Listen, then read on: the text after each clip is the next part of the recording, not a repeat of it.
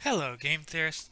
So if you're watching this video, it probably means you have an exam coming up soon. The most common questions I get about the exam are how many questions will be on the test and will there be a curve? Now, those questions don't actually help you do better on the test.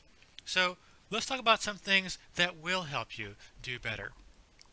There are lots of resources available to you, and I recommend take advantage of all of them. So for starters, you have the textbook and you have your notes. So make sure you can read through the book and your notes and make sure it all makes sense to you. Now occasionally I do have some students who do that quite diligently, but they somehow still get a poor grade on the exams.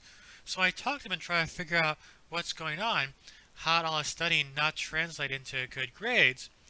What turns out to be the problem is that they neglected problem solving. So in economics, and especially in game theory, it's important to be able to use your knowledge to solve problems and get practice in solving problems. So don't just do the book and your notes. You also want to make sure you can work through your old homework problems. So you have answer keys to that posted after the deadline. However, you should first try to resolve all the problems on your own and only then check the answer key afterwards. You learn more from trying to do the problem on your own than you do from looking at the answer key where I already did the problem for you. A common problem is that you look at the key and you think, oh yeah, I could do it on the test, but then on a test there's no one laying out the steps for you, and then you figure out you can't do it. So it's better to try the problems on your own first, check the answer key later. The same applies to the practice problems. So try to work through those on your own first, and then check the answer key up on my courses later.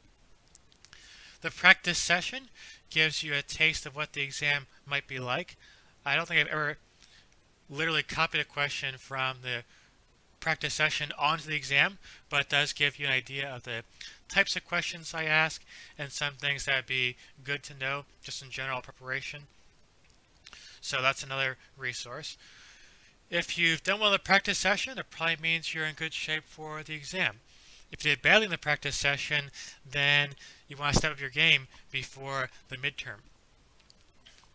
Now, it might be the case that you worked through all these problems, you've read through your notes, but it's still not all clear to you. You might still be uncertain about a few other things. So be sure to stop by my extra office hours. We'll still have our regular office hours before exam, but also schedule some additional office hours on top of that because I recognize that before exam, students have questions. I want you guys to be prepared and do your best.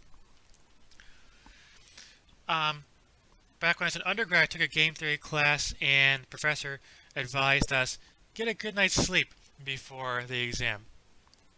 So I said this earlier, but econ, in particular game theory, is a lot about problem solving. So because problem solving is so central to game theory, I would even say that someone who has a basic grasp of the ideas but slept well might do better than someone who studied very deeply but pulled an all-nighter.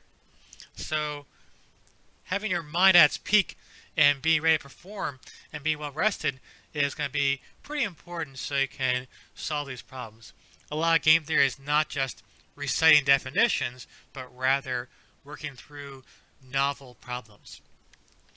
So those are my tips for getting through exams. So best of luck out there. I hope you guys all get A's.